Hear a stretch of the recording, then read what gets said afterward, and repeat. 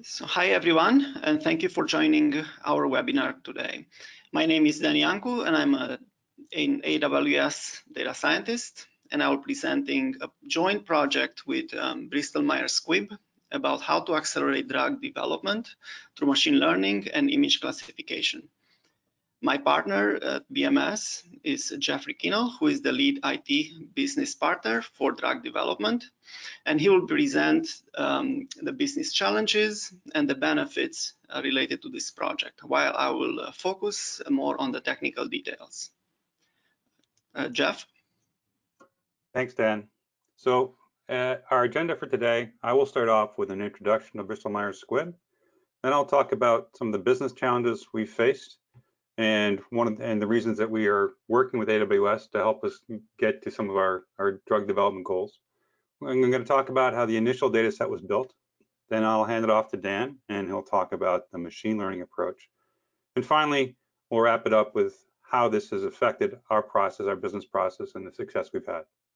So Bristol Myers Squibb is a diversified specialty biopharma company, which means we take the best of biotech and the best of pharma, combine them to try to develop medicines for patients to help fight serious diseases. And our approach is to use innovative techniques to develop and discover new medicines. And through that, we want you to develop medicines that can be transformational. So what does we mean by transformational medicines? We focus on areas that have a high disease severity. We look for medicines that have a potentially large treatment effect. And we also go after diseases with few therapeutic options for patients. And so there are many options and many different types of medicine. One of the most potent that we've found is to use proteins or large molecules to help treat diseases. So you'll notice the title of the slide is what is a protein crystal? And you probably all know what proteins are, but one of the things that makes proteins challenging to work with is understanding their three-dimensional structure.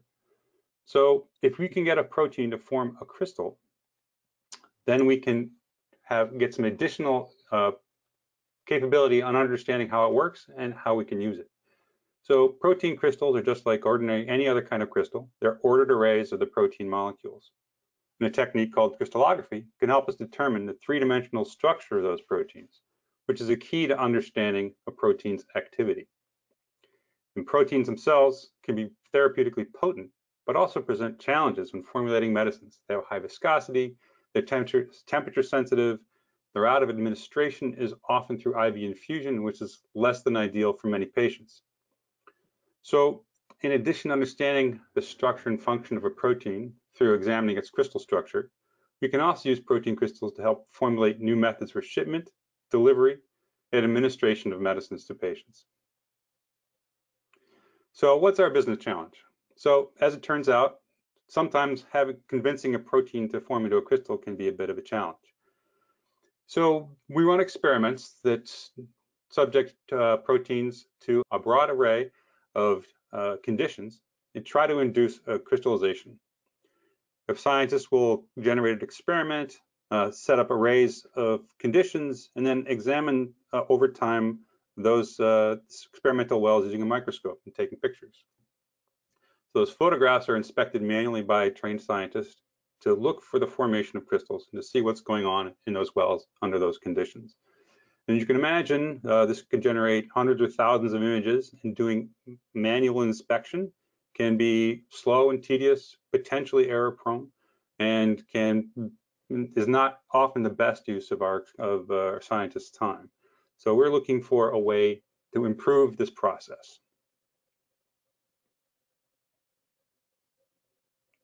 So our technical challenge is to use image recognition, apply machine learning techniques to help us identify wells that have crystals forming in them, and do this in an automated way so we can go through hundreds or thousands of images in a very short time. BMS has some experience with machine learning, but the expertise in that area, we really wanted to partner with AWS since they could have some tools and techniques that could help us bring that into reality. Fortunately for us and for AWS, there's a large data set already in place that could be used for training.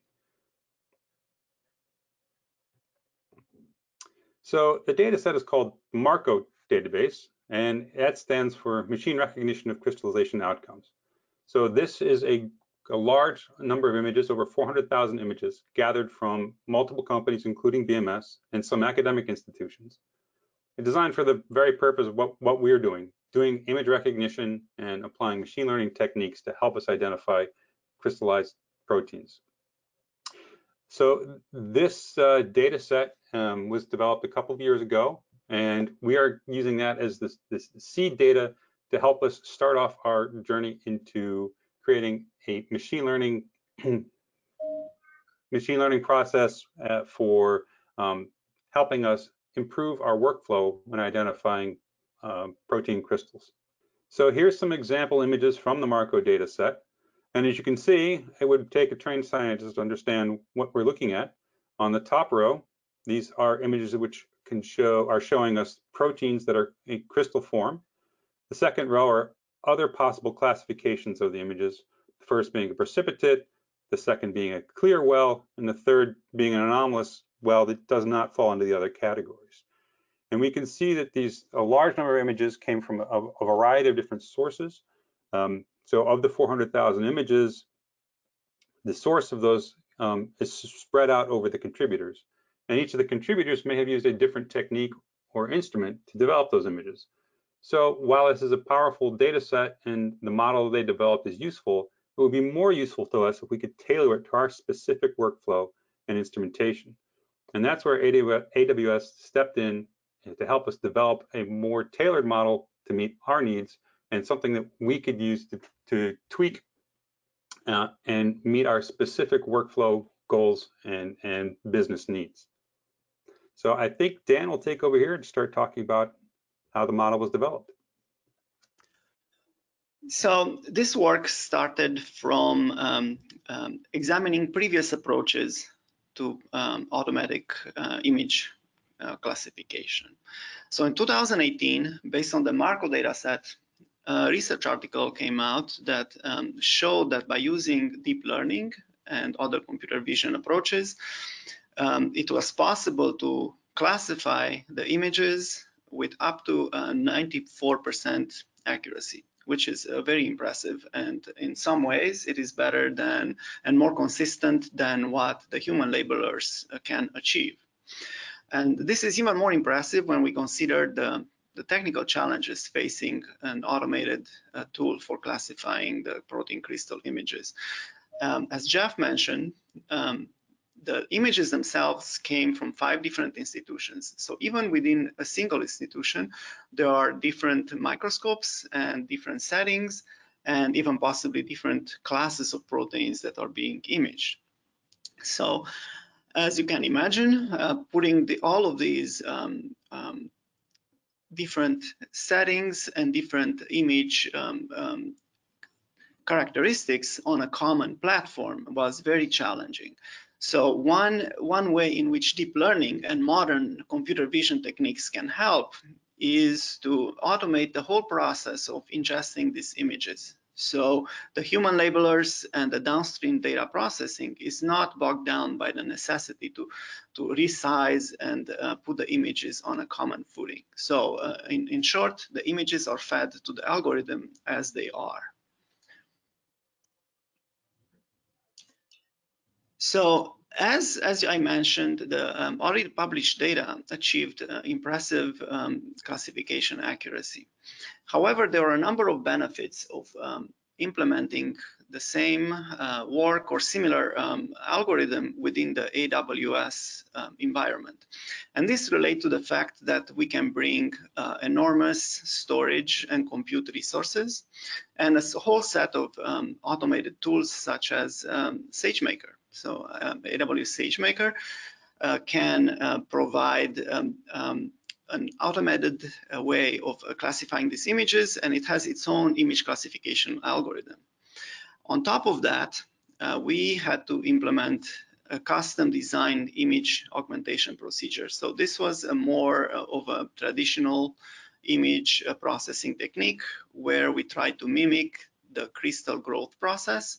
So crystals that were captured at different phases of their crystal growth process could be processed without any issues.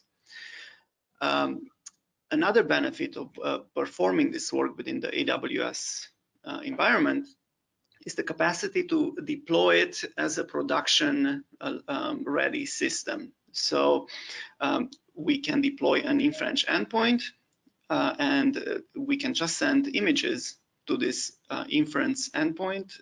And at the end of the day, we can send one image at a time or thousands and thousands of images, and results come back in a reliable and timely fashion. And perhaps the most important benefit is the capacity to integrate with the already trained manual workforce that BMS is using to label these images. So here are some of the early results that we achieved using SageMaker's image classification algorithm. So we performed a large number of training jobs, and all of these were performed with different settings within what is called within the machine learning community hyperparameter optimization. So here we really made use of the high level of compute resources that are available within SageMaker.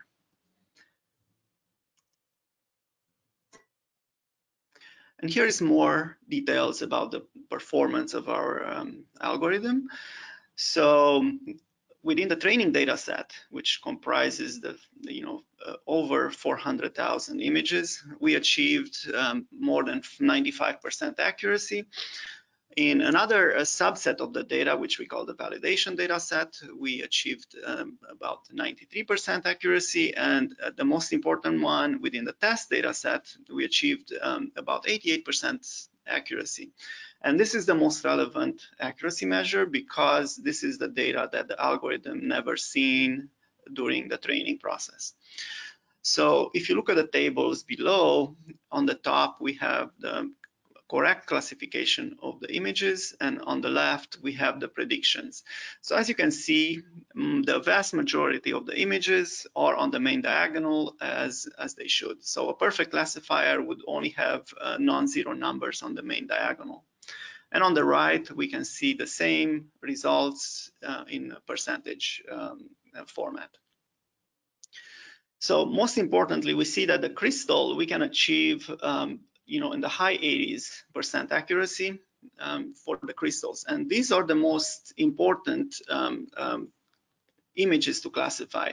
So during our discussions with the technical team at BMS, we gathered that it's very important that we do not miss any crystals, even at the cost of classifying incorrectly some of the other category as crystals. So in technical terms, that means that we want to achieve a very high recall. And the precision is important, but it's a secondary metric. So during our data analysis, we can adjust the settings such that we achieve either high recall or high precision. And ideally, we could achieve both. And in the curve that you see which is called the precision recall curve, that would be on the top right corner. So if we go all the way to the top right corner, that will be a perfect classifier. As you can see, that our classifier is performing very well. So to go to give a further into this concept, if we relax the threshold for the recall and we just want to collect 90% of the crystal images, then our precision as expected goes up to 92%. And we predict, in this instance, we predict 15,000 images as crystals out of the 47,000 in the data set. So now how do we use the existing model?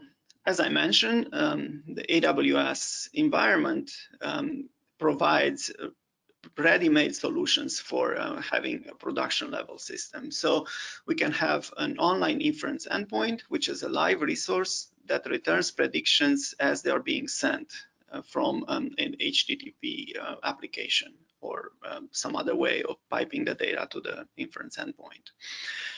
So this works as one image at a time. If we have a large number of images, we can use what is a resource that's called batch mode, which means that you can send 47,000 images at the same time, and within an hour they'll all be classified.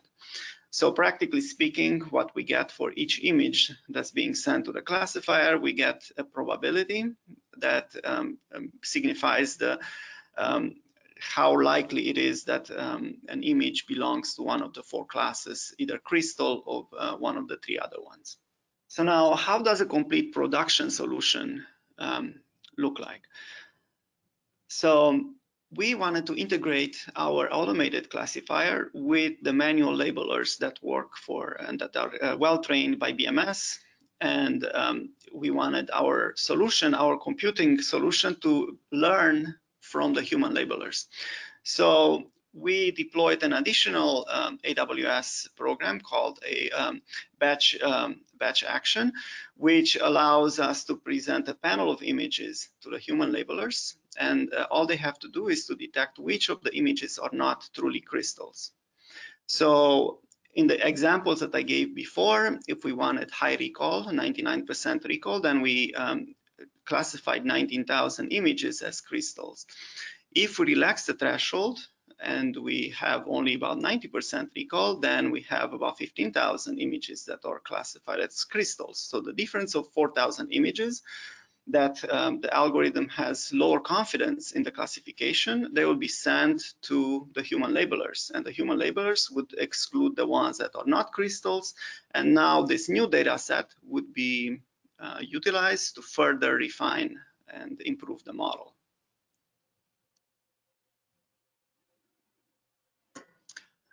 So as future directions in the technical realm of this project, we can optimize the computer solutions such that we focus on the Bristol Myers Squibb images and their particular settings and their particular microscopes.